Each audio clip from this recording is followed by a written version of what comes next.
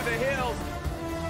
Trench line there, starts off the fight, impacts him on the front line, but the burst goes through on River. They drop him, and CoreJJ's gonna follow up engage. There's the mega Inferno Bomb damage onto 2, and Sniper has to get away, thanks to the Sterix Gage. Meech goes on a killing spree, and he flies into the back line for the assassination. A double kill on Yawn, and Core still trying to get away. Sniper kills him, and Meech escapes off to the... I can maybe chase. Oh, Meech. Go down mid, go top. Okay. GG. Oh, Meech. Yeah, this is really open.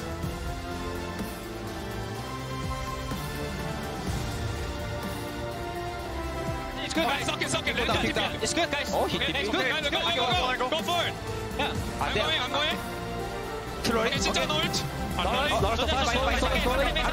looking 진짜. Look slowly, guys. Holding the APA, the jaws are closing in, they find Quinn, and they're onto him already. Quinn is down, he's been shut down, but in goes River, crescent guard Poppy trying to take out Yawn, can't quite do it. Sniper's on the run, 100 Thieves are crumbling. I'm going. Nice. Another smolder penta kill, guys. Yone CPing. We killed Renekton first. Okay, Taliyah no flash. He gonna ult. Yeah, he's gonna ult. Can you ult him? He can't. Penta. Guys, should look for. Not done, guys. Not done. I'm waiting. Wait, no. Nice. River, and River's got nowhere to go. The bailout buys no time at all. And on the other side, another is down. Meech is gone. This could potentially just be the end. They're gonna be pushing forward here. They've already got away. End the game. Yeah, GG. Not done yet. Yeah. Not done yet, right? Yeah, not done yet.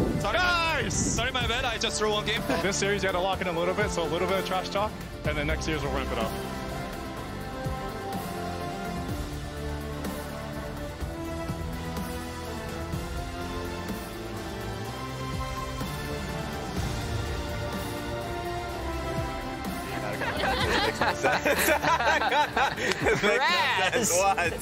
That was yesterday. That was yesterday. Yeah. That is true. You said out of context, it makes no sense. I thought it was super logical. Anyway, Dokla, welcome to the show, man. Good to be here. Woo! Yeah, welcome back. What have you been up to the last week? Just been taking care of my health, honestly. Just gymming, trying to just eat healthy and take care of my health. So no oopsies happened before my LCS match. Anything you have planned before the next split of LCS starts up? Just playing League, get back to the grind. You know, spring doesn't really matter. We all know that. So that's one of the little bit of a wash. But no, obviously, I have to level up for summer, and just excited to see how whoever represents us at MSI, how they perform. Because yeah, go in A.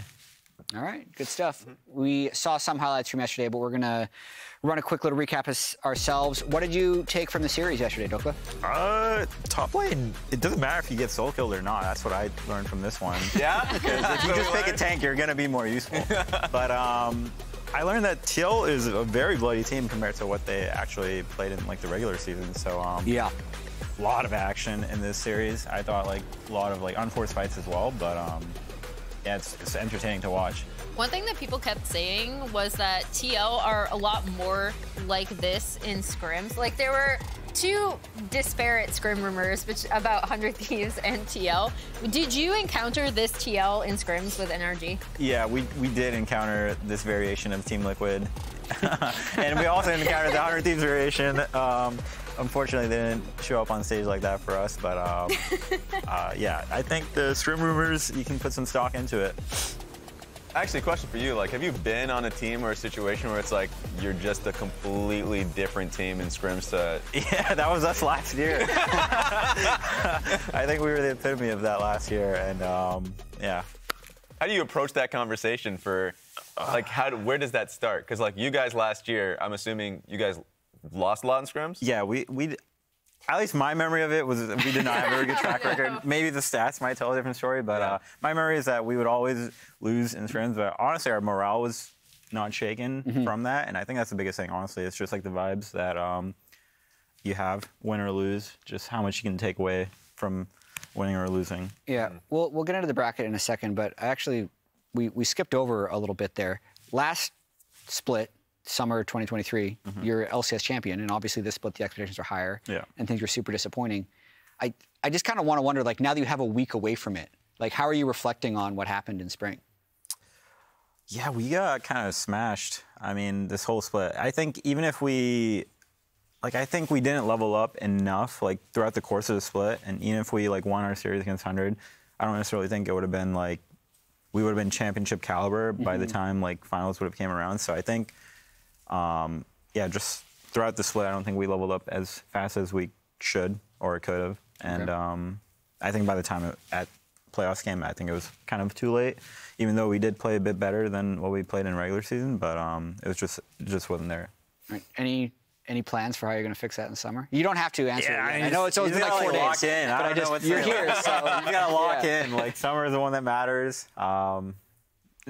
Jokingly, but obviously, just you have to reflect on what went wrong, what you could do better, and kind of just take this as a learning experience. Yeah. Cool. Thanks. Good luck in summer. Let's pull up the bracket for what we have left in the spring split playoffs. 3 teams. Team Liquid awaits the loser of today, and then the winner will go straight to the championship match, which will be Sunday, March 31st, day before April 1st. So just to make sure that no one thinks it's a joke. Anyway, we're not the only league with finals. Next week, Azael, Kobe, Meteos, and more have a message about the NACL playoffs, which I think have their finals on April 1st. Yeah, absolutely. Well, next up in some news, it was announced that NACA Finals will be live here in the Riot Games Arena, which is obviously a pretty big deal because this could be the first time some of these players are actually taken to the stage. I am so pumped for this. To get to see players experience their first ever game on stage is incredible. You know, kind of learning what it's like. What's NACL? So, speaking of Magic, Cubby, I hear you worked some to get NACL Finals live somehow. Yeah, team effort. But you know what? We're going back to the studio on April 1st for our live finals. You can get tickets now, and there's even going to be an award show to go along with it. So you know what's interesting, Emily? Not only are they bringing back the most valuable prospect, but they're introducing a new slew of awards for the players and teams also to vote on. Yeah, so looking at the list, there's also going to be a most improved player and a rookie of the split award, and they're voting for all pros. It's kind of like we do in the LCS, so it'll feel a little more familiar, I guess. Yo, Eric, they just announced that NACL Finals are live and we can get tickets. Oh, sick. Playoffs are on right now. Put it on. Let's go.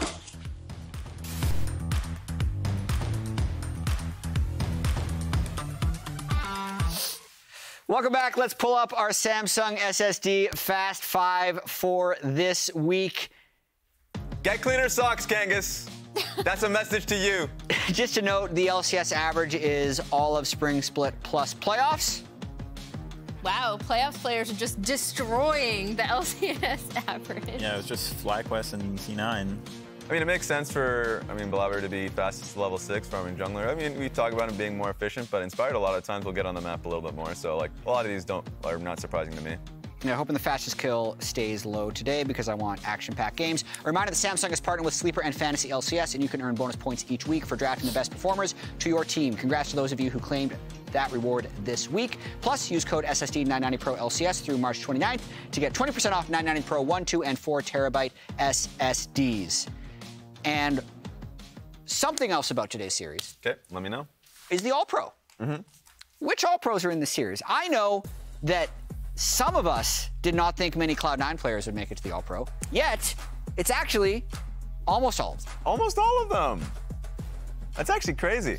Which ones, okay, this is a great conversation. Which one are you surprised about made it into All-Pro, just in general? Berserker, I think that one to me is a surprise. I think Jojo deserved it. He was kind of like 1v9ing. Yeah. At least some of the games. And then Blaber and VULCAN, I'm not sure exactly. Honestly, I just pay attention to top lane. I don't really pay attention to anything else. But I didn't think Berserker was having like his highs like that we all know him for. So that's why it was surprising for me. One thing I'm super curious about, just because we've had a lot of conversation, or I've seen a lot of conversation around All-Pro, and because we had so few games, kind of a discrepancy between people who are outside of like a scrim environment and then player votes. When you're looking at, I can't recall if you've ever voted for All-Pro, but when you're looking at like evaluating other players in your position, how much does scrim data matter versus like how many stage games you guys are actually able to watch? I think I would say it's a combination of both. I think scrim, you can have a good gauge, and on stage, I think it's how they execute, like whatever matchup they're playing, and then base it off that. So I would give like about half stock, maybe a bit more to scrims, honestly, compared to stage, because you're only playing like 18 games. Yeah. Or, normally 14 games split. Yeah. So thanks, Golden Guardians. Yeah. Anyways, FlyQuest. I want to talk about the playoff timelines. FlyQuest and Cloud9 and what their histories are like. For FlyQuest, if they win the split, it would be the first split in their organization's history. Yeah. I'd say it's really strange thinking back to that spring 2020 and summer 2020 era they had, where they actually finished like back-to-back second. Yeah. Yet, when you look back to it, you're just like, oh yeah, they've never been super good, yet they were in finals twice in a row. Yeah, that was what, Solo, I forgot the jump. Power of Evil. Santorin, Power of Evil era. Wild Turtle. And I forgot. Was it Ignar? I think it was Ignar. Might have been, yeah. Yeah. Cloud9, back-to-back, couldn't go back-to-back thanks to Dokla and the squad, but trying to get right back on there, even though the regular season was a little rough, that's if they were able to win this split, that's a pretty impressive 3 out of 4 era of dominance. Yeah, and like my thought process, like for Cloud9, they've been a team that has always had championship expectations, whereas teams around them, from like Team Liquid, that of course have done that in the past, Energy of course being able to win the first one, but like I look towards FlyQuest, a team that have definitely funded and tried their hardest to get a championship with with the teams, the rosters that they picked up. The biggest shock for me was the 3rd place last year, because it was 3rd place and then did not qualify for a team that everyone had high expectations for. So the lessons, of course, was with this roster that they ended up bringing, and a lot of people are high on it. Only problem is playoffs started and Cloud9 are looking good again. That's the only issue, is that they've found a way to creep back into like championship expectations immediately. Emily? Yeah, I think the most shocking thing to me for the FlyQuest timeline was last summer. Yeah. Because like as they started losing, I was just like, oh, they have to rebound. Like I remember I kept, and I think you did too, kept picking them where like they've got to, they're due. Like this is such a good team. They did so well last split, and yeah, whatever happened internally was. I know. I feel like this year's FlyQuest has done everything they can to just never speak of that roster. Like 5 players, everyone thought they were going to Worlds after like week 6 of the spring split, and now it's just totally new squad. Let's just roll with it. But this is going to be a really good series. And speaking of which, those 2 guys on stage, I got a chance to catch up with them about 30 minutes ago. Check it out. Thank you very much. I'm here with Mithy and Nuke Duck, head coaches for FlyQuest and Cloud9, and both of you guys were able to win your best of 5s last week, 3-2 against Team Liquid, 3-0 against 100 Thieves. But after the sketchy regular season that Cloud9 kind of had, did you expect to see Cloud9 in this winners bracket final still? Yeah, I expected it. They faced like 100 Thieves, and I thought, C9 just like stronger players, so I thought they would, they would win. Yeah, expected that. And Mithy, one interesting thing that I just learned is that even though FlyQuest had side selection for game 1, they picked red side. Did that surprise you, and why? Yeah, it did, and it's very scary. So yeah, usually teams pick blue side because it generally has better win rate and it's easier to prep, like for the first game at least. So yeah, it was surprising. They have something planned. And Mithy, you've also made multiple finals in a row with Cloud9. A win today also puts you in the finals once again. What do you have to do to make sure you make it to finals again? Win. Anything else? No, just win. Yeah. And Nuke Duck, FlyQuest still trying for the first championship from the org. Has there been any conversations about that, or are you just trying to take it one game at a time? Yeah, just one game at a time. Yeah. No, I mean, we're not talking about like it would be great to win. I don't know, but we are not like talking about that so much right now. Yeah, but that's been the goal from the start. So All right. Well, thank you guys very much. I'll let you go. Get ready for the games. We're done here. A lot of people in the esports industry like to, pretend that maybe you're a very popular player or whatever, and that's why you can be all high and mighty or whatever, compared to the people that do more of the background work, like managers or even fans. I don't feel that way at all. I want to make sure that everyone knows that I stand on the same ground, I'm the same as other people. People just like watching what I do. That's the only difference.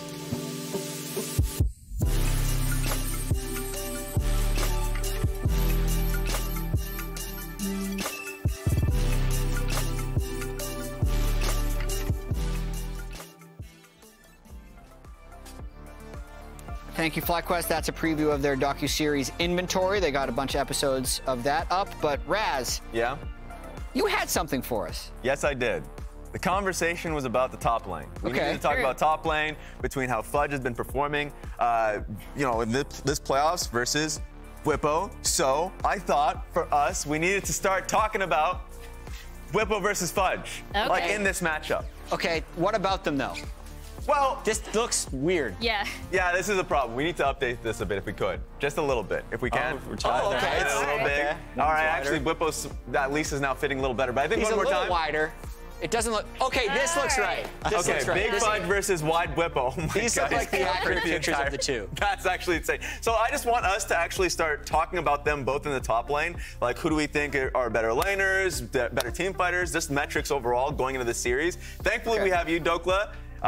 You can call us idiots in general if you think we're wrong on this one. Yeah. Okay, perfect. So let's start on this one. First one is better laning. So if you agree with Bwipo being better laning. Mine. I actually, this might be an unpopular opinion. And then I'll be the judge of it. Okay, all right, better I laning. actually think this might be an unpopular opinion. Damn, I'll start here. What? I'll actually go Really? here. I'll be here, yeah. Oh, you're making me look like a fool. Explain yourself. Well, I think Bwipo, when he's on his champions, he has a really good, clear idea of how he wants to execute his lane, and then he generally does it really well, and then puts himself in a good position. And I would say his picks are more volatile in terms of like spicy counter picks, and I think Fudge is pretty standard, but it's not saying it's a bad thing. Yeah. But I just think Bwipo does like what Fudge might do, but just executes it a bit better. That makes sense. What's hard for me is like we had that one series versus 100 Thieves where he did phenomenally, and during the regular season, Fudge was on and off. So it's really tough for me to kind of discern what is he going to look like going into this series for the rest of the playoffs. For me, they're both super analytical about their laning phases, but I think at least in playoffs, Fudge has been better at winning. Yes. Like specifically setting up dives and things like that, manipulating his way to work with the rest of Okay, but to be fair, they played one best of 5 against 100 Thieves, and I think everyone played well that game. And I think TL is a far better team than 100 Thieves, and they went to game 5, so like, you guys have to give it stock in terms of who he was playing against. All right, let's go to the next topic. Yeah, team fighting. Team fighting. Who's the better team fighter? Okay, you know what? I'm moving over here. It's a tough one. I actually don't even know. You can go in the middle if you want. Yeah, I'll just stand in the middle. This one, I think. Team fighting. Top lane doesn't really matter too much. You just do what you're told. But I'm not liking the group think we have. Yeah, I don't know about this. This is rough. I don't feel great about this. What's next? Okay, I mean, I'll just start by saying with team fighting, I mean, Bwipo generally will pick for the team. He'll pick 4 or 5. Carry potential. Carry potential. More carry potential. This one reaches back a little bit. I feel like this is equal. I'm sticking with Bwipo. I mean, his You Olaf gotta games. pick a side. I'm sticking with Bwipo. No, What's you the point of the don't. wide Bwipo Big Fudge? All right. I mean, I just remember his Olaf games that really stand out to me. Same. So. Now you gotta explain Mine is yourself. more historical. Because I remember, like, especially in playoffs, Fudge carries games with his counter picks fairly frequently. It did happen with the Twist of Fate, but even back to, I know everyone memed on him because he didn't do it at MSI, but like he carried with the Fiora counter picks. Like he ran the top lane meta a couple years ago, or a year and a half ago in top lane. So I think he actually has the potential to carry a lot of games. Wait, if we're going more carry potential though, Bwipo has done it in 2 roles. Like historically. Carried? Yeah. I loved Bwipo jungle. I'm a big Bwipo jungle I thought you apologist. should talk about AD. Yeah. Yeah, more AD carry sense, potential. More Last one, X more Factor. X Factor. I definitely think it has to be. I mean, yeah, he has the pocket picks up the wazoo. Yeah. Just because I feel like he has so many interesting, like not just counter picks, but also blind picks that he'll go to that you might not always think of. We got a squad over here. Yeah, I know. Anyway, that was fun. That was fun, Raz. All right. Emily, I know you wanted to talk about Chovy and JoJo. We've covered top lane, so let's hit the mid lane up. Yeah, so there's a joke that JoJo is the NA Chovy. He said this himself. He wants to be the NA Chovy, so we're gonna look at their champ pool. Does he want to be NA Chovy or is he just copying Chovy? Well, we're essentially gonna use it as a predictor, right? So the last champions that Chovy played are actually Aurelion Sol, the Silas, which is not here. It's not on the graphic. Silas. Draw him. Yeah. That's really good stuff. Orianna. So that Yone, Tristana, Taliyah, and Corki. And this is, I want to see if it's true where like there's a rumor that if Chovy plays something, like now that Chovy's played Aurelion Sol, JoJo's gonna look at it and be like, Yeah. maybe Aurelion Sol is like pretty good, you guys. You just have to find the correlation between after Genji plays and how similar the drafts might be after. I think it's there, honestly. We've heard all the players he looks up to. Like, it's not necessarily a meme. Like, there's definitely large grains of truth to this. And I think the other really interesting thing, as we look at like the vast amount of champions that Chovy has also played on his side, obviously played way more games in LCK. But going up against Jensen today, I think Jensen has had a really good split. And some of the comps that FlyQuest were willing to run in their last series, particularly Jensen locking in the Annie for a carry Viego comp, I think a lot of teams, and again, I'm gonna bring it up just because everyone keeps talking about Milky Way. A lot of teams are like, why don't we just play carry jungle? Why don't we just play Milky Way style? And it requires your mid laner, like Care, to play stuff like Annie or Karma a lot of the time. And kind of like take one for the team, right? Drop ego and play something a little bit less flashy so that your jungler can kind of be on more of a carry. And I think Jensen exemplified that in his Annie series. Yeah, and I think for me, expecting there to be just a lot of Taliyah, it has dominated the playoffs. Jensen had a great Taliyah. He's not going to be able to play Azir. So I think there just needs to be a response to the pick. A decent one could be Annie if you're trying to set up with your jungler. So that's what I'm thinking at the moment. I mean, Jensen looked like he was ready to play Annie right there. He's all right, just lock me in Annie. Like, I'm ready. He's like, all right, drop's already sorted out. And trust me that this next point is going to be on topic of C9, but it's going to take a little while. So, Dokla, I want to get your opinion on this. Okay. So what you have here is my, you can look at the big screen there. Okay. So that's my 12th grade report card. The grade is on the left and then the subject is on the bottom. So basically, do you think that I was like a top tier student? Just based off this? Yeah, like I was really good at math. I could not speak French for the life of me. If you're failing in history, or like, I want to say it's failing. Yeah, like, it's if you're not pretty doing close. well in history, then I can't draw. Like, I'm decent at public speaking, though, right? Like, I'm okay. Yeah. Your PE grade is off the charts there, you know? Yeah, well, actually, what's off the charts is the math grade. It's even behind this. So you're heavy in math and PE. Okay, so we're pretty sure that this is like, I had like a pretty average high school experience, right? My parents would say it's a success just off math alone. They don't care about anything. My parents would say that you need to get A's in everything or you're out of the house. This looks like a failure. Fair enough. Let's take this exact same format then and look at Cloud9 Spring. And I have to ask you, are they back? Because instead of PE, it's their week 1 performance. And they were back, but they kind of struggled. They had that 1 week when we were doing the face-off where they said they were back, and then they clearly weren't, and now they had another good series. So, like, the rumors were false. Are they actually back? True. I think, I think it's a bit of difference between school and playoffs, but like, you just cut everything out before playoff starts. It doesn't matter. All that matters is how you play on the day. And right now, they're looking like they're back. So. Like, all I'm saying, if we could just bring back the school report card. Just bring back the school report card if possible. Because at the end of the day, week 6 doesn't exist. It doesn't matter. You can cope. Wow, okay, my bad, guys. Yeah, they can do the report card. This one is not working. That's fair. If it's not working, it's not working. But all I'm saying, if I'm talking to my parents, they don't even think that French class exists. You just have to cope. What is art? What is French class? What's week 6? All that matters is that you did well in math and you did well at the end of the split. Math is all that matters. So I think they're back. Oh, it worked. You somehow, this is wild. I got your circles on. Oh, that's great. Okay, French, you were really angry at French. But this is memes as an introduction. Yes. I think a legitimate question about Cloud9, because I look at the way they played in week 1, and they picked all winning lanes, and they smashed people. And then when all of the things were happening when we said they weren't back, they were still picking all winning lanes and just not smashing people. And like, I don't necessarily feel like they've evolved or fixed things. Like, they just smashed 100 Thieves with all winning lanes.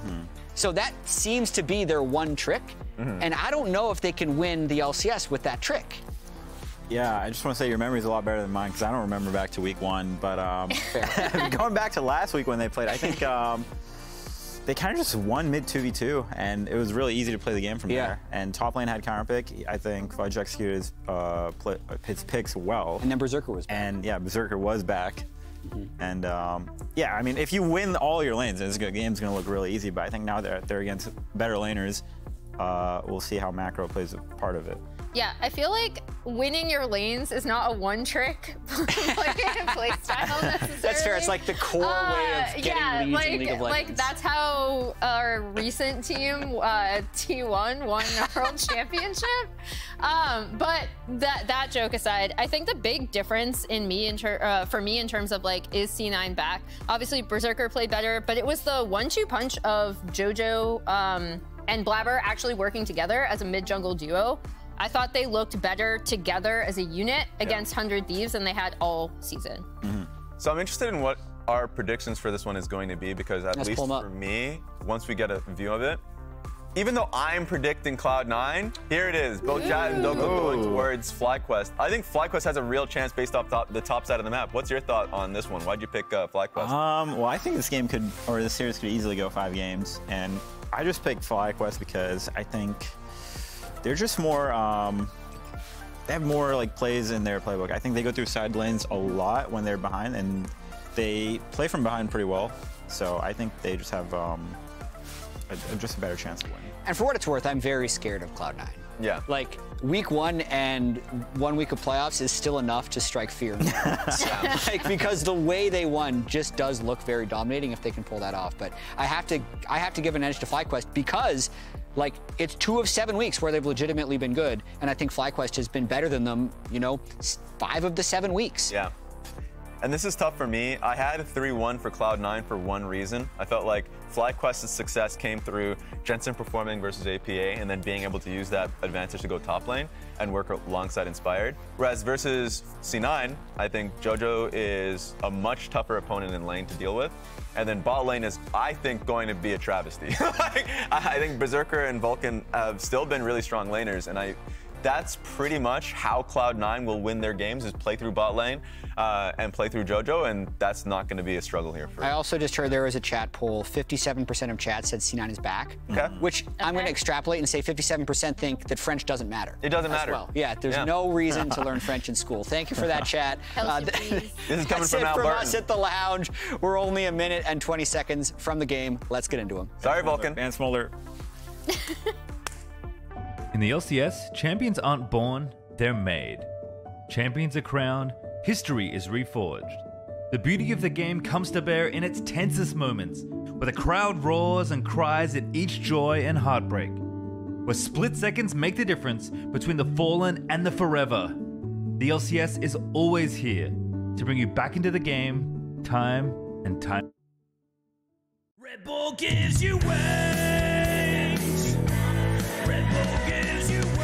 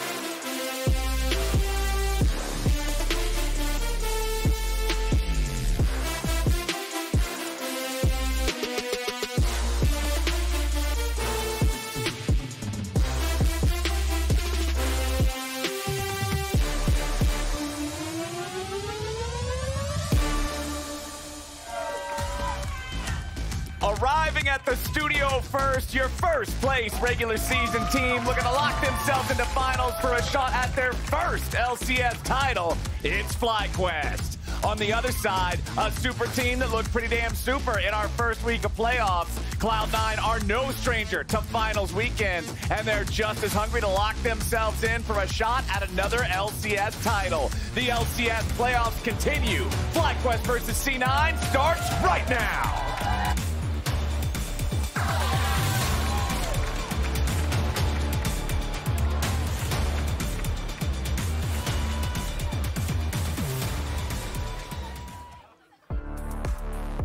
Welcome back to the LCS, everybody. It's time for another installment of playoffs action. I am CaptainFlowers, joined by Azael and Kobe here for our series. What are you grinning so big for? You're returned, you're refreshed, you're back and better than ever. Production actually got us a bucket here, just in case. A bucket. Well, thank you. You were feeling well yesterday. Thank you, production, for the bucket. We will hopefully We're glad you're back, buddy. to be using any of that. I appreciate it. Thank you so much. But we have another, hopefully, banger of a series lined up for ourselves here today. Before we get into Champ Select, though, we're going to hear from VULCAN on what he expects from FlyQuest headed into these games. With FlyQuest, I think we can expect something more creative from them. Bwipo has always been someone who's like willing to play these odd picks if he has, whatever reason that he finds to play them. So I think they'll be more unpredictable in draft. And same goes for Busio. He's also willing to play like more unconventional supports. And yeah, we'll have a long draft meeting before playing them because we have to be on top of our game when we draft against them. And other than that, I just think when you have jojopyun lining up in the mid lane against any LCS teams, you already know that you're going to be winning mid lane. So as long as we don't grief too hard and, everyone does their job well, doesn't do very many mistakes, hopefully none, then I feel like, I think FlyQuest isn't a problem for us.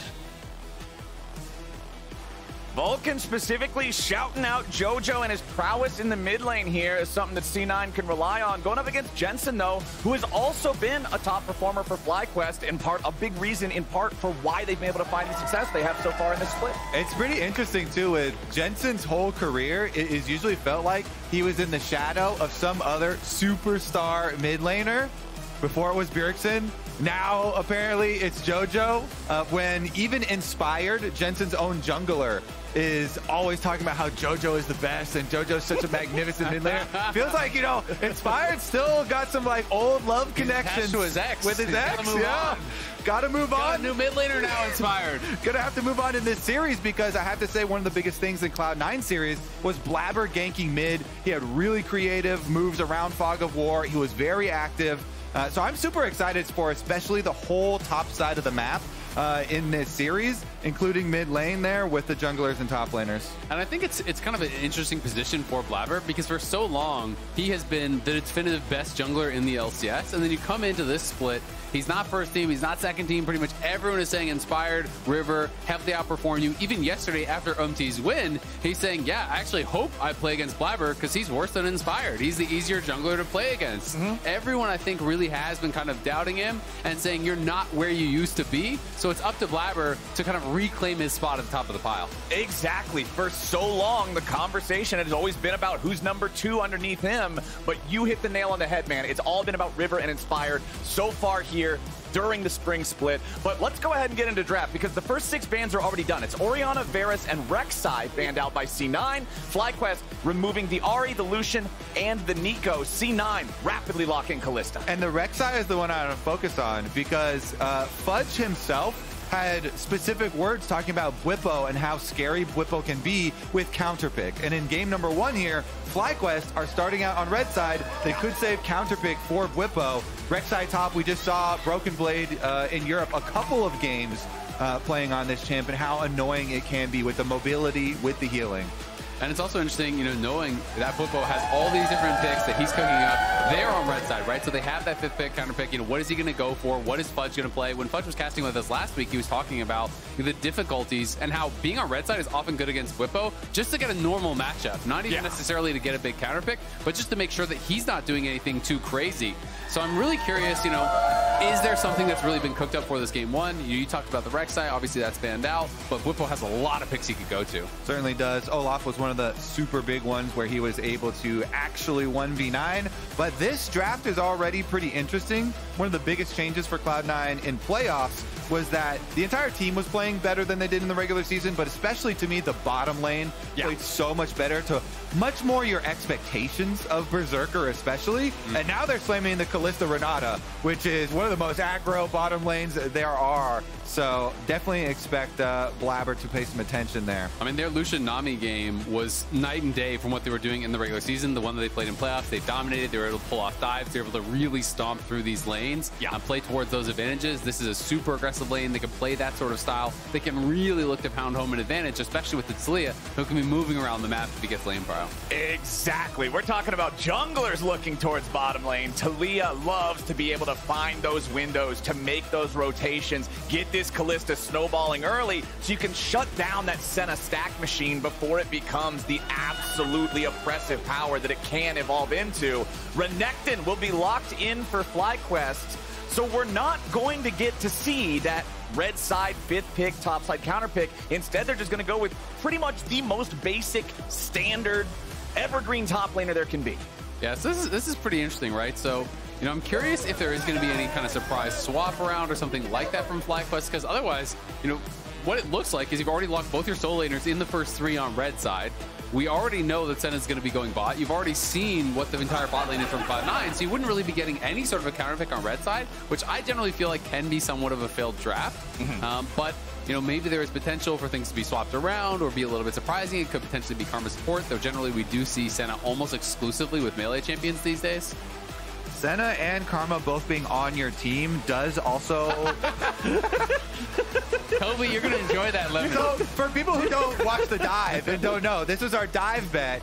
Both Azael and Meteos bet that Cloud9 we're going to win the entire split. And I bet on... They gave me 2. I got FlyQuest. 2 for 1 special. Yeah, I got FlyQuest, and I got 100 Thieves. That one didn't work out for me as well. So all my coins are on FlyQuest. When we were doing our NACL co-stream during one of the off weeks, you also made some bet about eating a lemon. What is it with you and the lemons? I had the idea because of the dive one, and we couldn't come up with anything else. He really likes lemons. He secretly just goes home and eats a full lemon every night. He's been training. The lemon lover. I have never eaten a lemon in my life. That's what a lemon eater would say. That's exactly what it would be. We're not falling off flowers. Flowers, I have Thank you.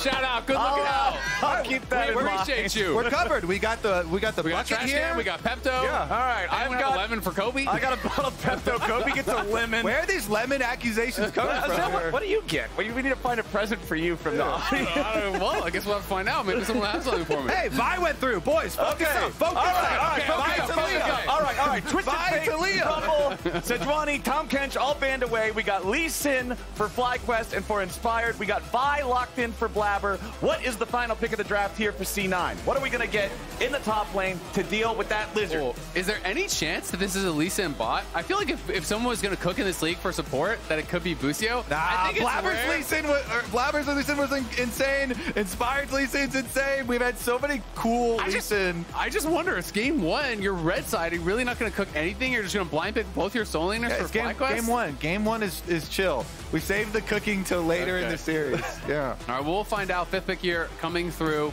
Could be Hwei. So if it's Hwei, it could be Hwei support or Karma support. So both these could be possible. We'll have to see where it's going to go.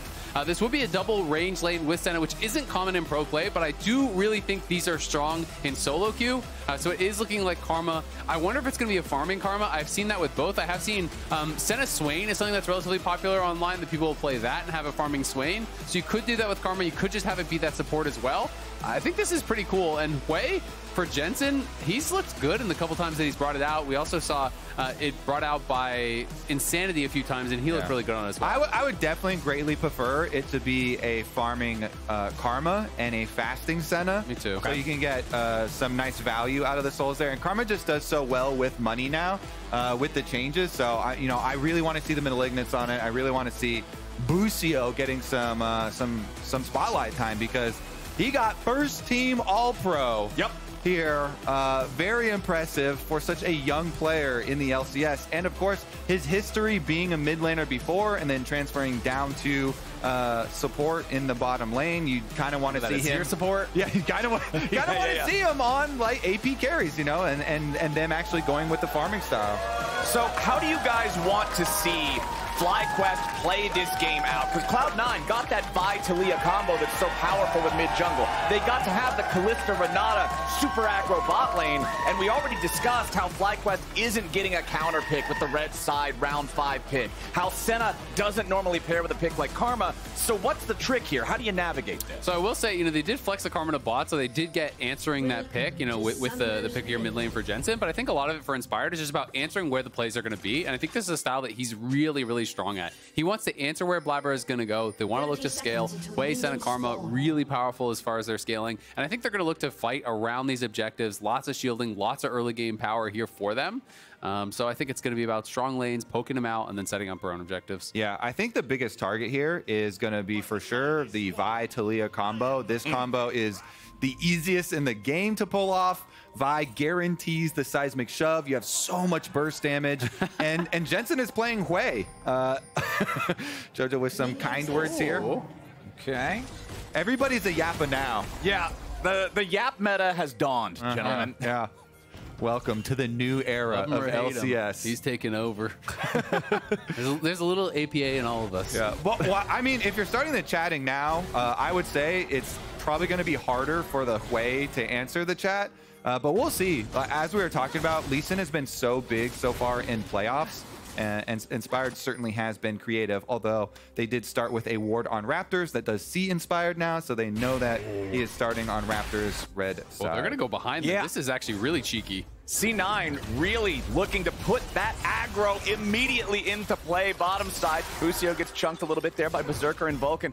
This is something that I am really happy to see just based on the terrain changes. I remember back when the changes first came in for this season, there was plenty of cheesy clips going around with bottom lanes and junglers doing just that, going around for that surprise pathing. Yeah, I think it's smart, right? You just get instant value out of the Guardian proc as well from VULCAN. He starts with the E, they get a little bit of chunk. It is going to be Busio that's farming. He's starting with the Doran's Ring. Senna's on support item. So it is going to be that fasting Senna, the farming Karma here.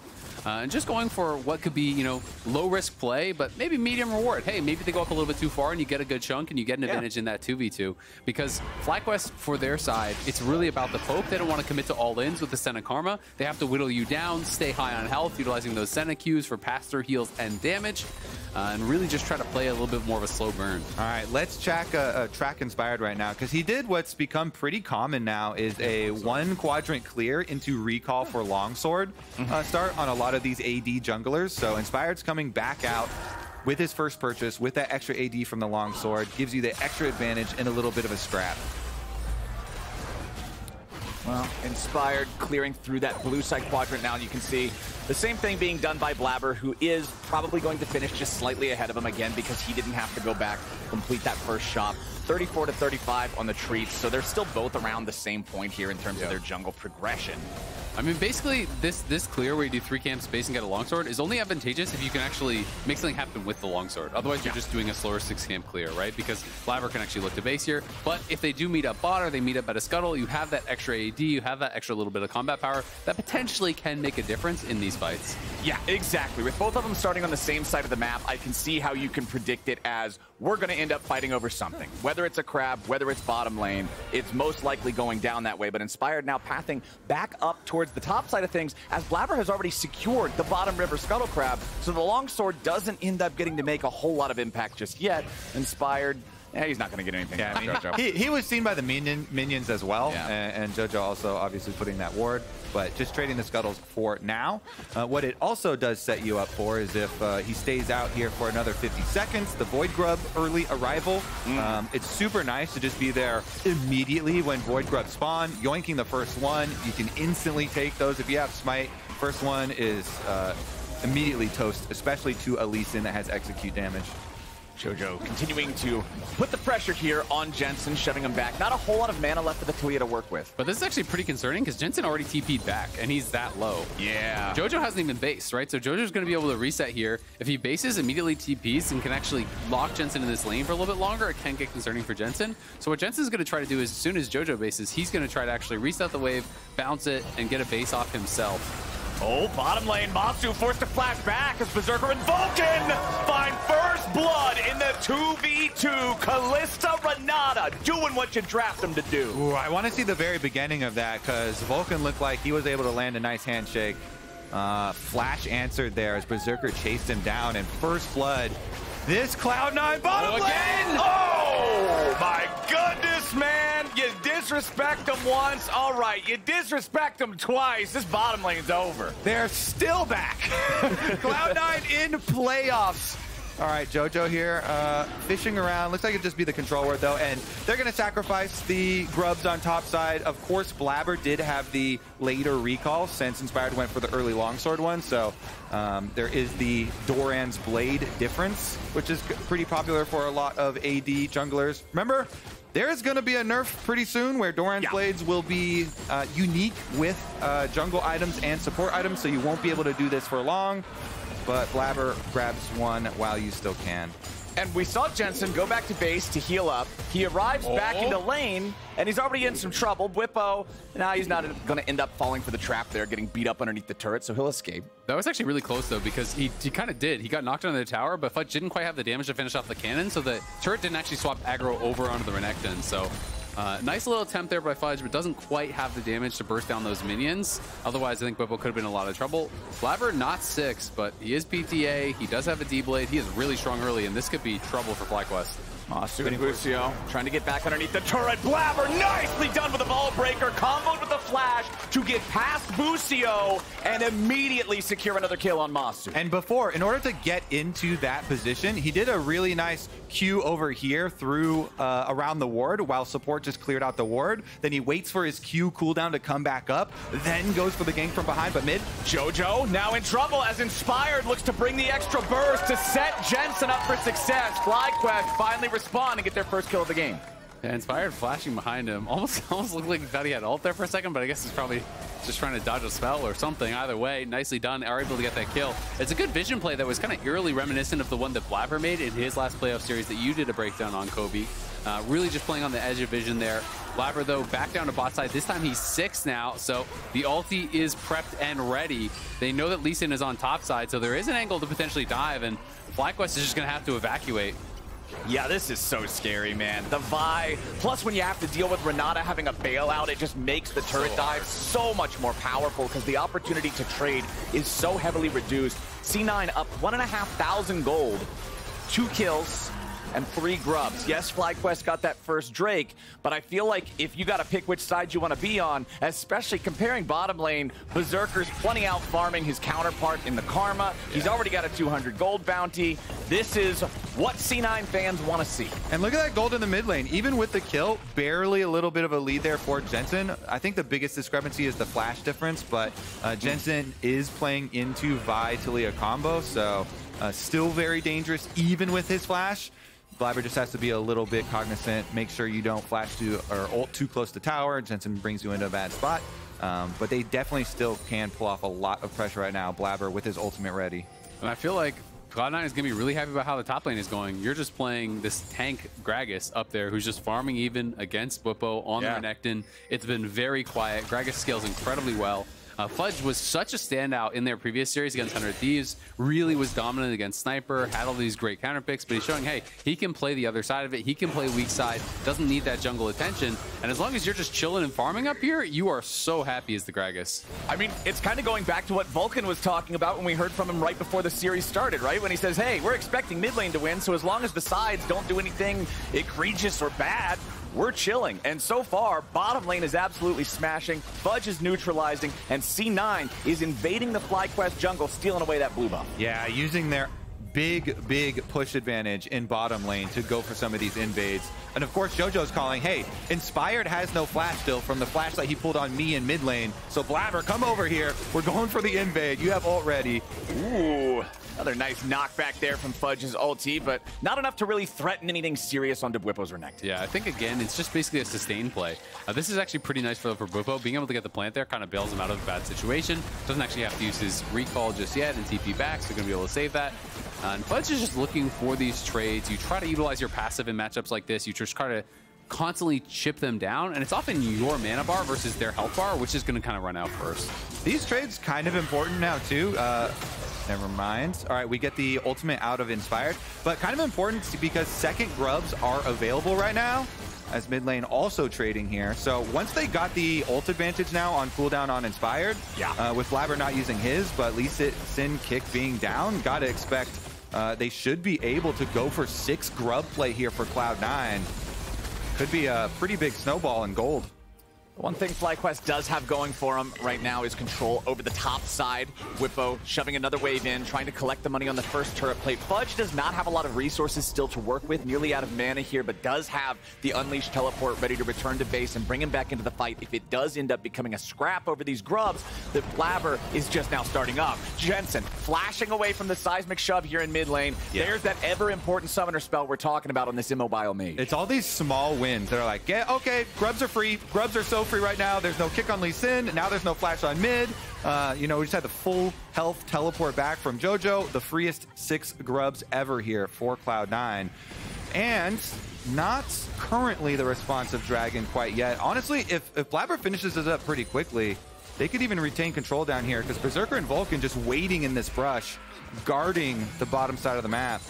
And you gotta say, 6 grubs, it feels so good when you can secure those as your jungler, and your lanes are already winning, right? Because mid lane has been pushing in constantly, bot lane has been pushing in constantly, top is neutral or getting shoved, but it doesn't really matter because this is gonna help VULCAN, Berserker, JoJo accelerate their game, potentially take even more plates away.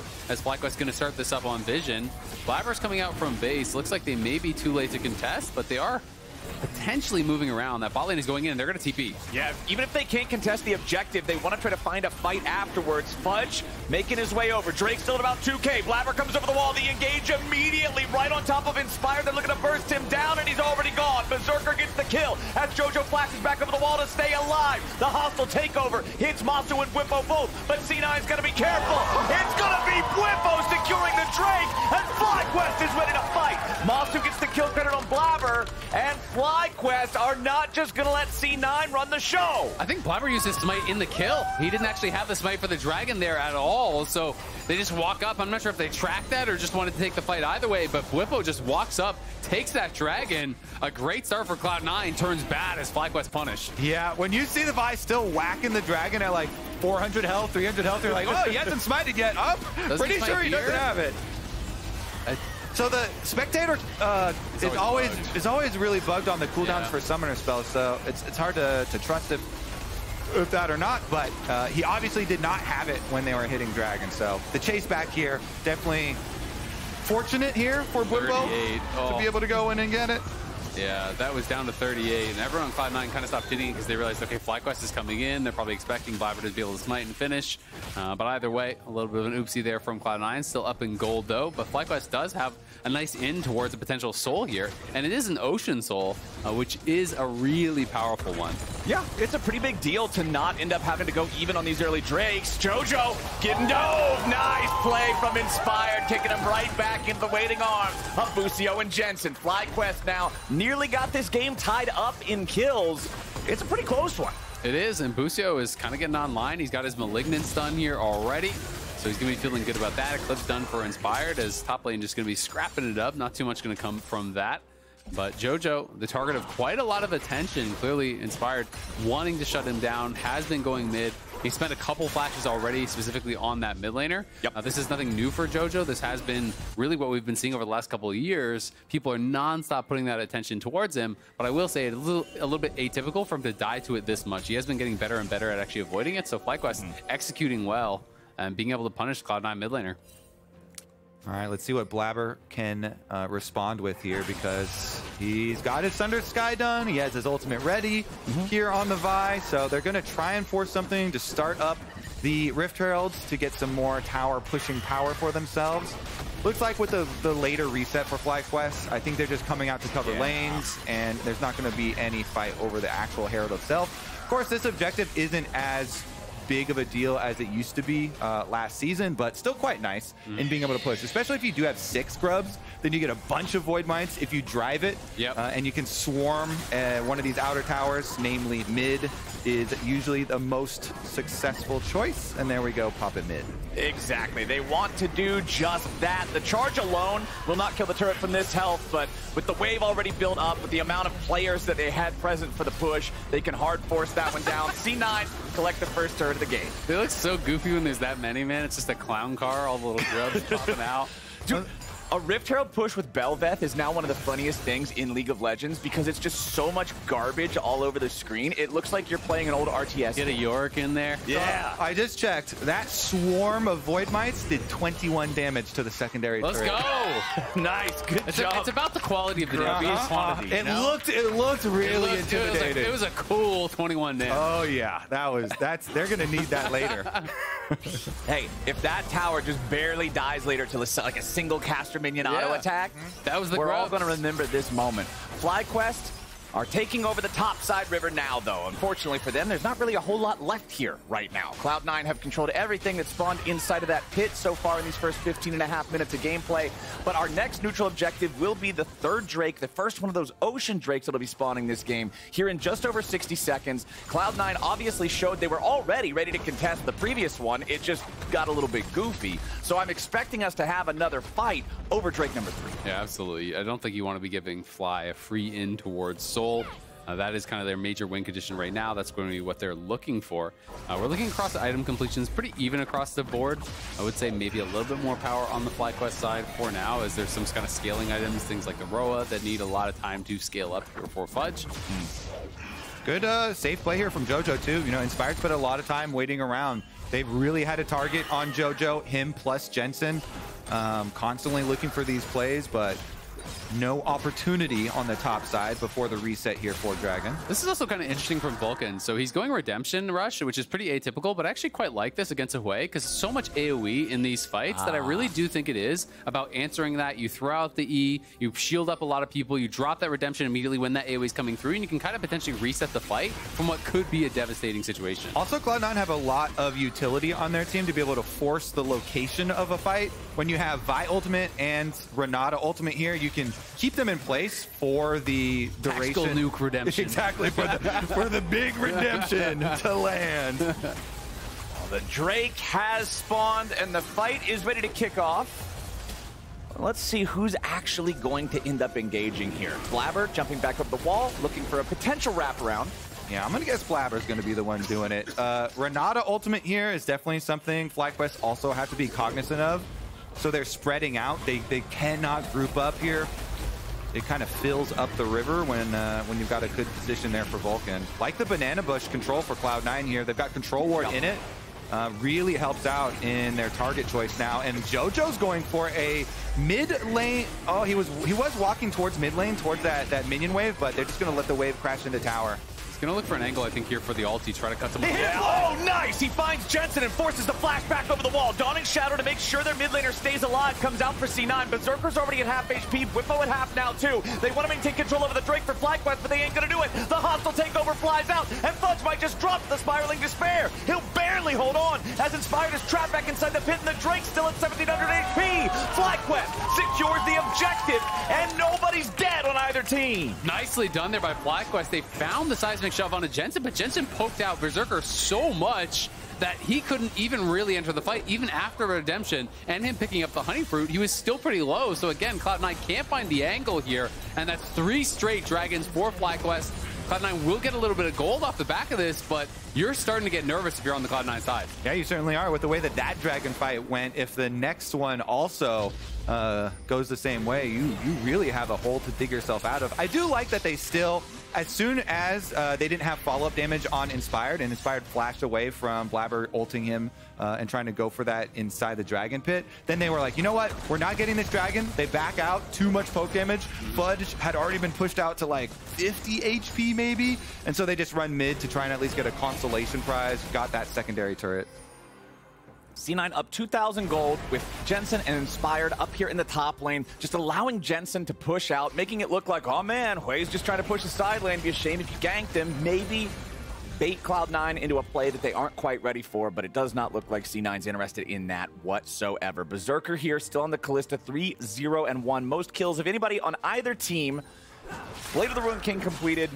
This champion has so much outplay opportunity. Especially when you're up against stuff that's got to land skill shots like the Hwei, when you got to try to hit him with a Senna root or something like that. And Berserker needs to continue playing like playoff Berserker, I think, for C9 to get the dub here. And he also needs to rely on some teammates here to be able to hold them in place, because Kalista's most scary thing is playing into big range. And when you're outranged by Hwei, and then Senna's soul starts stacking up, and there's karma Qs coming at you, there's a lot of range there on FlyQuest, a lot of poke damage that can be really annoying, and we saw the early stages of it in the last fight.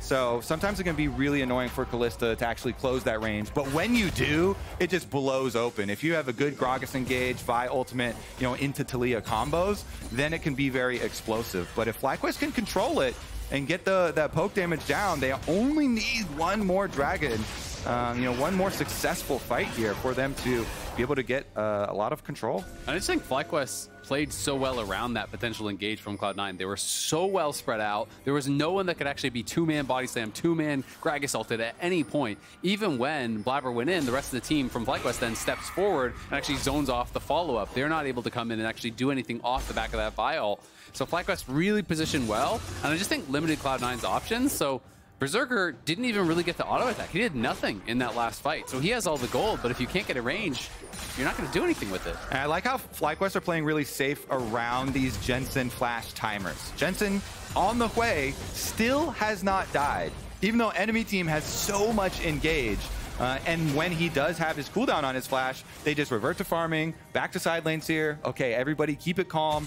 But that champion does so much AoE damage, has a lot of range, so it can make it very problematic for Cloud9, especially if they wait the cooldown and get his flash back up for the extra safety. Yep, that flash cooldown has about 45 seconds left on it right now, and that next Drake will not be spawning for another 90 or so, and this is the huge fight that we will be looking forward to. Jojo staying very far at range from this minion wave, just wants to clear it all out.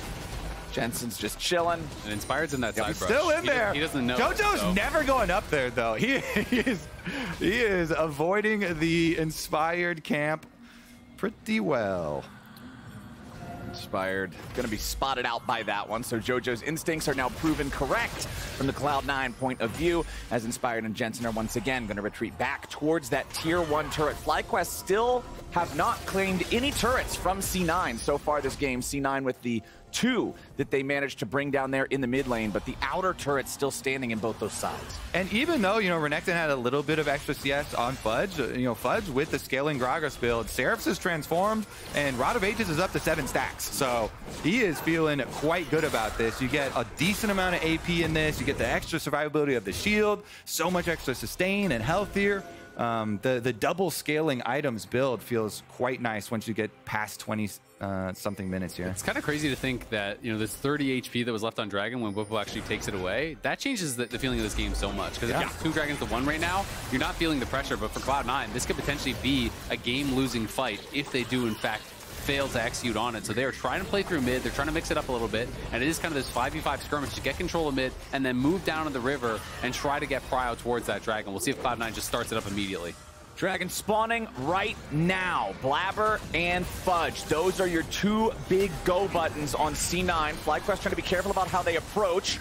jojopyun dropping down that seismic shove, forcing Bwipo to pop the slice early. Won't get the dice since he didn't find a target. Good wall. Weaver's wall to get rid of everybody else, and Blaber's going to claim the Drake before FlyQuest can say anything about it. But the damage on Jojo is huge. Jensen ends up getting the kill, and now C9's got to be careful. Berserker waiting in the tri-brush. Bwipo doesn't want to face check it. FlyQuest are just going to march as 5 back up towards mid and back up towards the Baron. Yeah, they could even go to Baron. We'll see if they actually do have the confidence to start it up. They're at least going to push for this tier 1 mid, so they're not going to go for that Baron.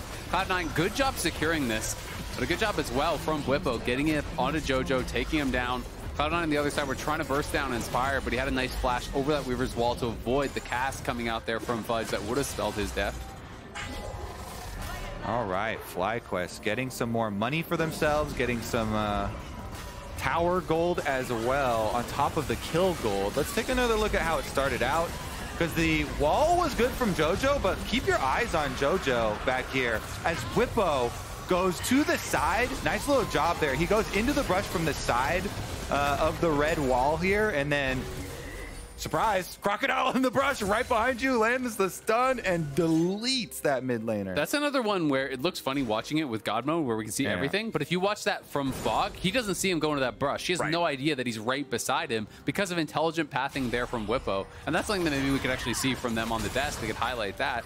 Because those are those plays that are so subtle, but are really, really impressive. Knowing the limits of that vision, taking the maximum advantage of it, Jojo gets completely caught off guard.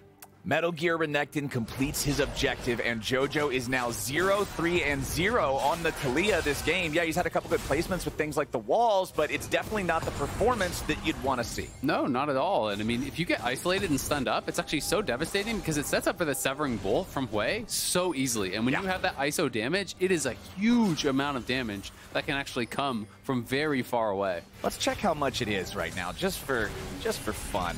Severing Bolt currently does 838 damage if you are isolated or locked down. And that's before item procs, runes, etc. He has airy, not pretty. He has items that can proc, so yeah. Look at Blaber's, or look at Berserker's gold as well. He's looking pretty rich still here on Cloud9. This is definitely something that they need to utilize. I mean, they have not gotten a good Kalista fight since the lane stages. The lane stages, really good for them. They're able to get a nice lead, but they haven't been able to do much with here. And he does have a big bounty on his head. Meanwhile, another attempt here. Inspired looking for one of these side lane plays, but Berserker's got a big bounty on his head too. So by the same token, if FlyQuest can actually focus on him and get that kill, Blaber getting pretty aggro here, trying to contest for that Gromp. C9 going to work together with him to steal away the enemy blue buff from FlyQuest, get that team-wide bonus for everybody as the four-man squad continues their invade of this blue side jungle for Fly. They'll steal away even the WolfCam next. Blaber going in for the Vault Breaker Flash. They'll burst down Inspired. They'll take him out. And Berserker's in a rampage. C9 got a 5v4 for the next 35 seconds. Nicely done there by Cloud9. And now with the jungler dead, for sure they're going to go to Baron. Inspired playing with fire. He was dancing so close while Jensen was taking the tier 1 top. He didn't need to be that close. Gets caught by the Q flash from Blaber. They're not even going to start it up. I'm actually really surprised. I guess they're too worried about the AoE from Jensen and from Busio. But that's a lot to spend. Jensen also just cleared the top tower while that pick was happening. So he pushed the wave all the way on top side up to secondary tower here for Jojo. So this way getting very rich. Solo tower gold now for Jensen as well. I mean, they open up the map even a lot more on that side too. It's just, I think it's just too dangerous to pin yourselves inside this Baron pit. But then the thing becomes that was a wasted flash basically from Blaber. Like, you got 300 gold. 300 gold is not worth it for your flash when Soul is on the table here in a minute, right? Like, that is actually problematic. You know, if you're not going to be able to get a follow-up objective, it's just a trade. It is really not worthwhile. That's why I keep complimenting FlyQuest for how calm they are in this game. You can see during that, even while the pick is happening, Jensen just keeps on split pushing top. He gets the objective. So, okay, yeah, they gave up the gold in jungle, but they did get that outer tower. And now he's got 2 needlessly large rods. He's looking for his death cap. That 3 items power spike for Jensen for Hwei is going to be massive. Berserker does have his Terminus now, though, so he does have his 3 items. Bwipo going to get jumped on here at the very start, but Fudge is stunned up. Cast goes out, but it doesn't get much. Fudge at about half HP. Bwipo's even lower. Sterix keeps him going. As Inspired still looking for the angle. A big kick ends up hitting 3. Vulcan pops first as Jensen goes on a killing spree, and Blaber's about to drop. Berserker tries to get away, but Jensen's painting their blood all over the floor. They shut down up to Busio as Berserker falls. Fudge tries to run, but the big man ain't going nowhere. Shut down over to Inspired. Soul over to FlyQuest. Fight for FlyQuest. FlyQuest team fighting there was just beautiful, spacing out Berserker, not allowing him into the fight, not allowing him to get anything done whatsoever. This range advantage is just the biggest thing for FlyQuest. Massive. They're going to get all the kills, plus the soul, plus the Baron. That's wrapping up the game right there. They just grabbed everything off the table, Flowers. Absolutely everything except Jojo, but they've already killed him 3 times this game, already had that. They're not even too worried about that. Baron about to drop. C9 have been in a gold lead the entire game, but when the pendulum swings, it swings hard, and FlyQuest are now the ones calling the shots. All right, so while we're watching this, just remember that this Hwei damage is going to be magnified by a completed death cap after this fight.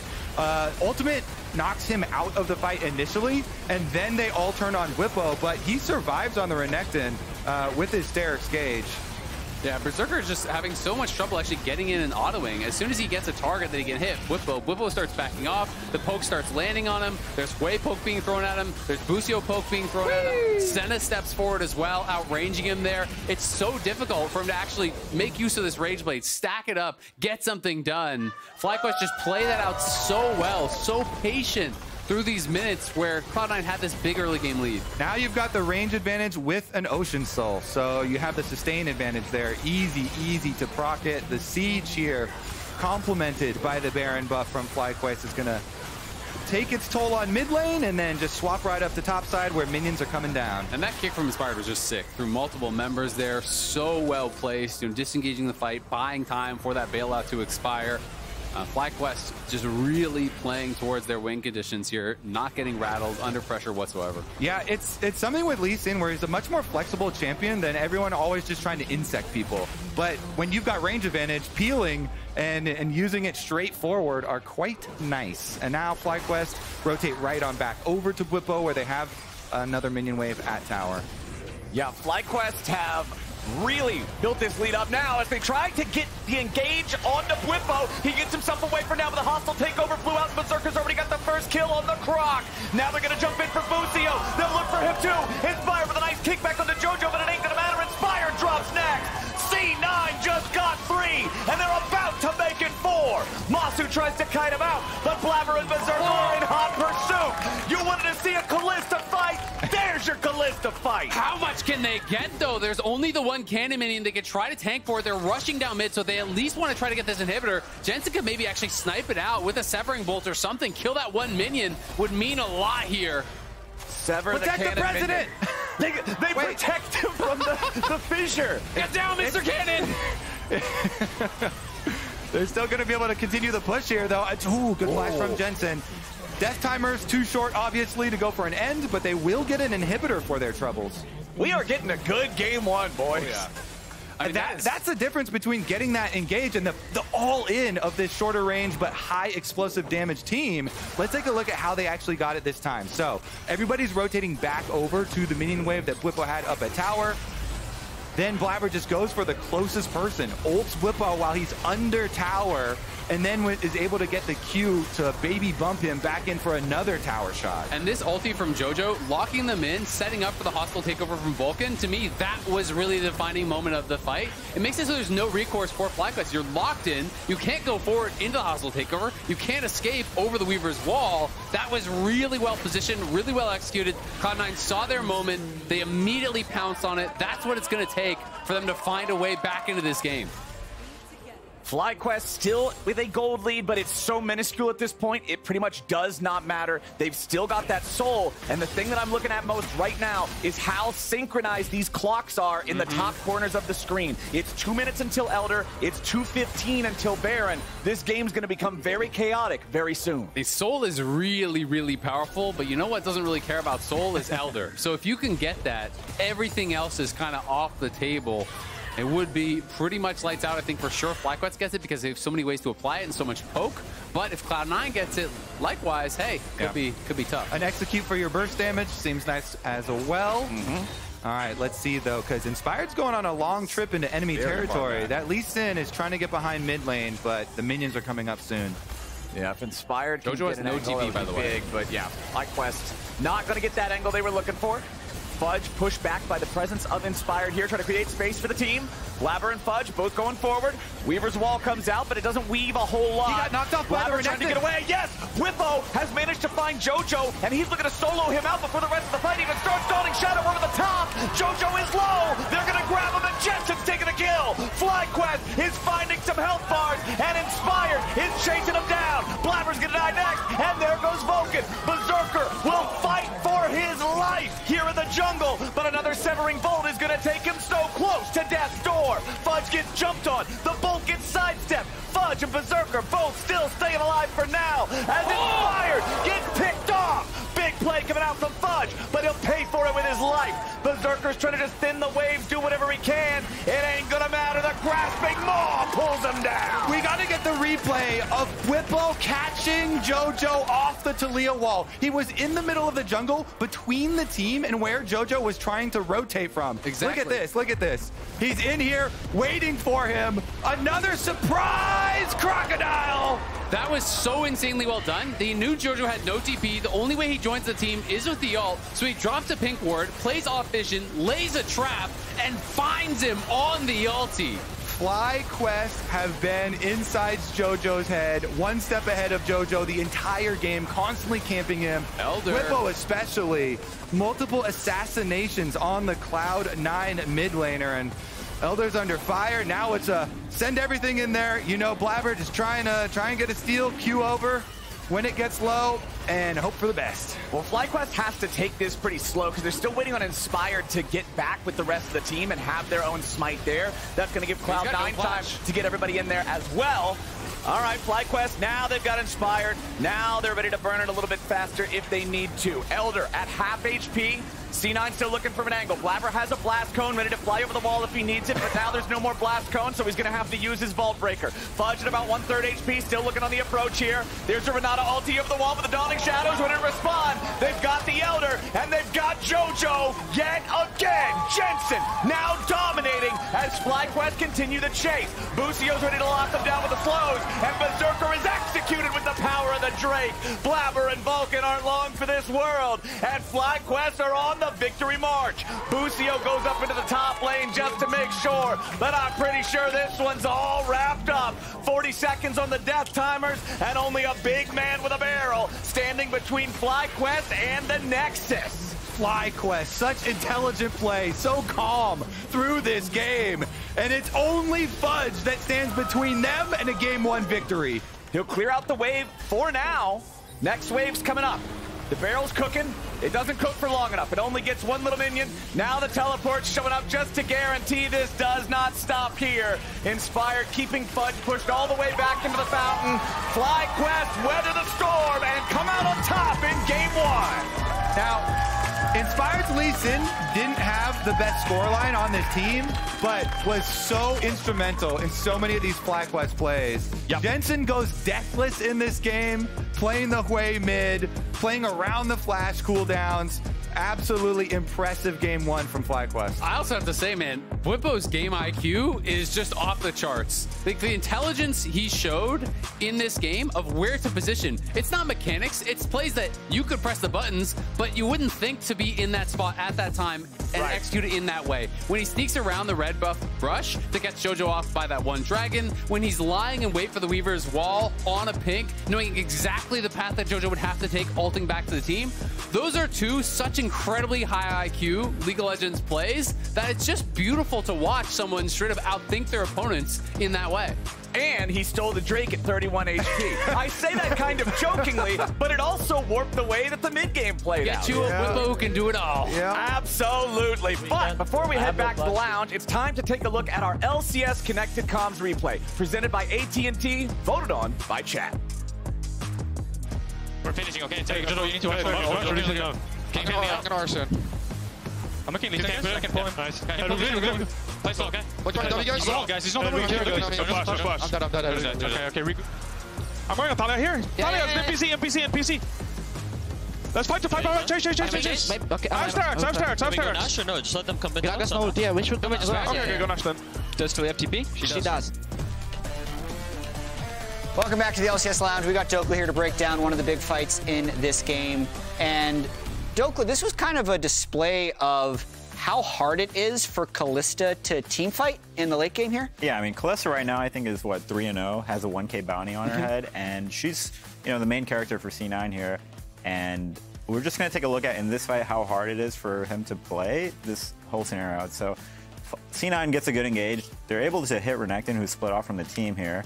But so right here, Berserker. Yeah, Berserker is just caught between, like, just so much chaos in this fight.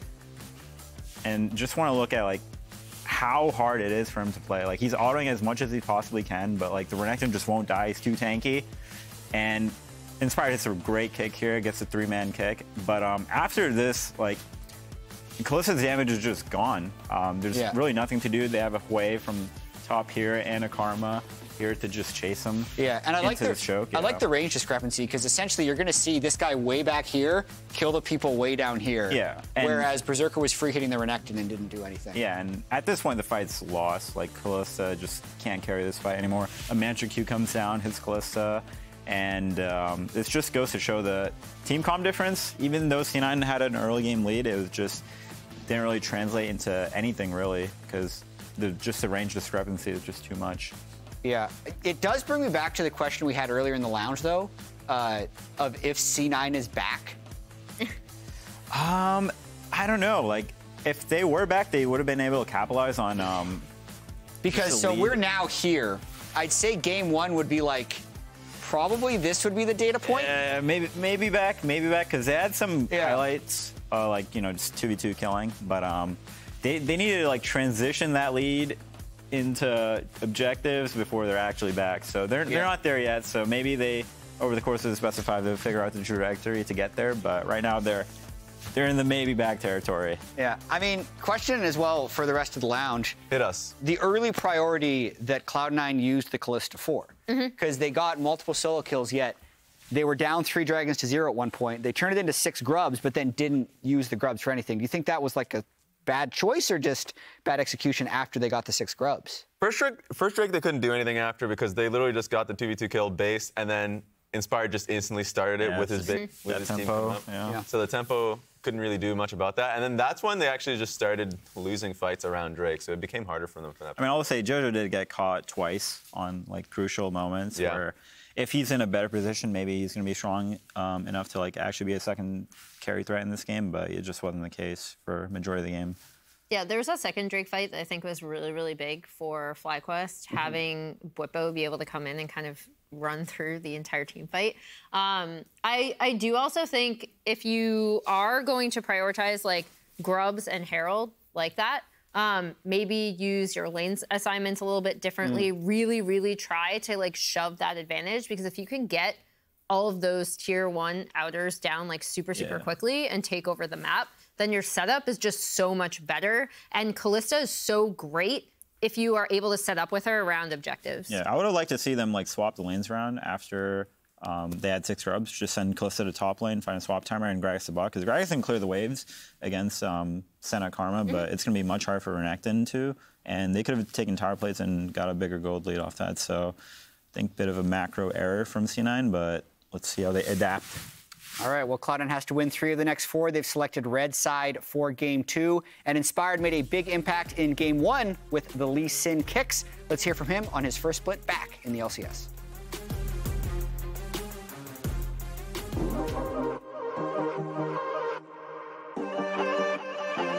This split, if I manage to do well with FlyQuest, I feel like everyone should realize that I'm probably like actually the best player of jungle like in the West, because I managed to have really good result in Europe playing with a rookie team, like it was back then Lars and Finn when we were rookies. Then I go into EG and I have rookie AD carry and mid laner and I managed to win the split. Then I straight go into FlyQuest and I have rookie bot lane and I still managed to do good. So I feel like it should be clear that why the team is doing good is me. I'm gonna look to flash on Rumble. Yeah. Just going very far up. Wait, look. Watch out. We got her. Burst it out. FlyQuest are back in the game. They find the huge play. Their flash spectrum off from Inspired.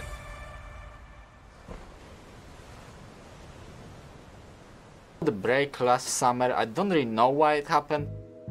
I still really like the team, like especially Jojo. I think we really liked playing with each other. But during the offseason we just got contacted by EG that we are all gonna be dropped and we'll have to look for a different opportunity, different team.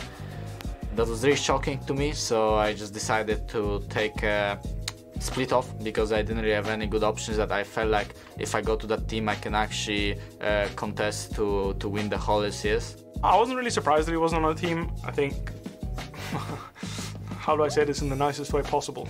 Yeah, I think some of the people making decisions on rosters are absolutely clueless. So I found it pretty egregious that I wasn't on the team, but the fact that he wasn't is like, whoa, you guys are trolling. The number one trait that makes Inspired special is that he takes responsibility for everyone in the team in the most extreme way possible. And he will always make sure that everyone's playing the same game. And usually that's his vision. If players around him are playing poorly, like he's relentless in making sure they actually step up and play well, and he will go through every situation and explain to them what he wants them to do, which is something that, like, this is what you hire coaches for, you know? That's like invaluable, and again, why he's so valuable to every team, and I think why every team that he plays with levels up so much.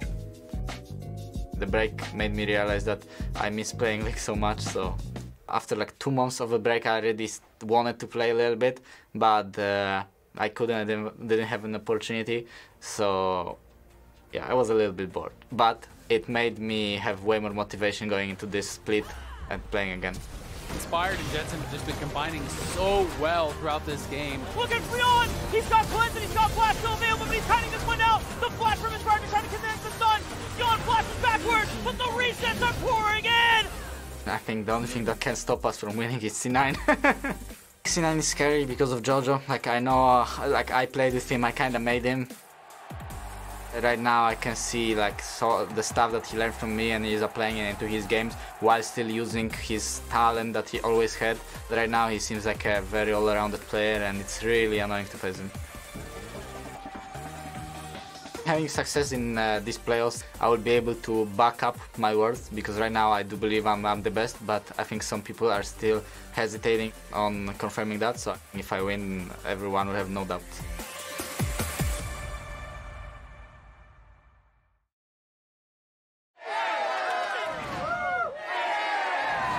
Red Bull gives you wings. There he is. It's right there.